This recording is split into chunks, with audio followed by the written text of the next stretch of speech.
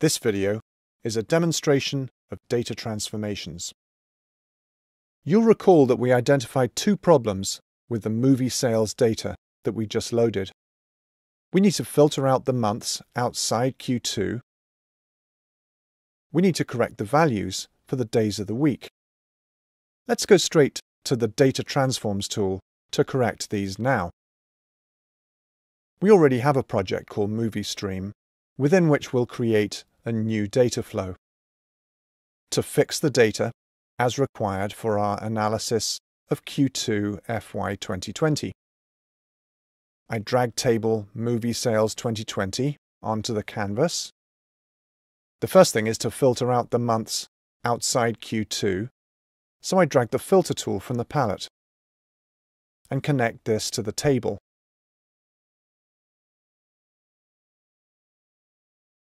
We'll call this filter Q2 only and specify its properties.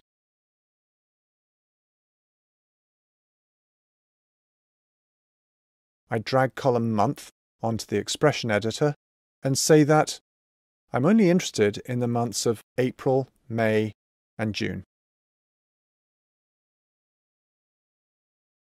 Next, we'll fix the values for column day. For this, we'll use the Data Cleanse tool,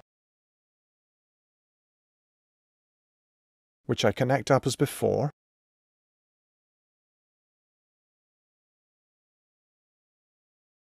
For column day, the properties I want are to strip off any leading and trailing white space and convert the values to title case. Let's give this a decent name. Fix all cap days.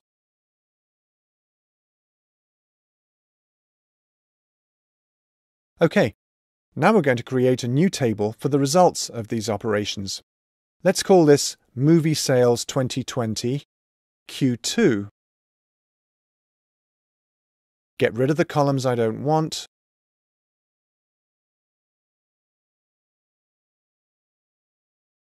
And press Save. Now let's take a look at the properties of this new table.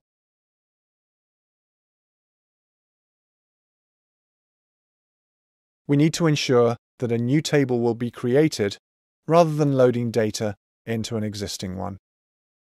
OK, let's save.